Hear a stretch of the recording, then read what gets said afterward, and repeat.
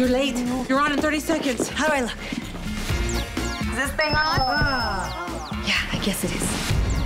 And action. It's just a tiny zit. Really? El diablo. That was perfect. I've always loved directing from the time I was doing extra work. Action.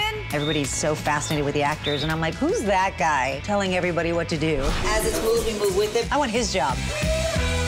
Give a long beat because the camera has to go up first. It's hard for me to direct something I'm in. I yell at myself. Eva, God, that was horrible. Why did you do it that way? And action, Anna? But directing this episode was a lot of fun. This is prop food. No, this is real food. Look at these grapes. How's that grape? It's good. What I love most about directing is working with these really talented actors. Rip away dress, rip away necklace, rip away hair. I feel like a princess. They're very comfortable with me directing them. They know I'm gonna pull the funny out of them.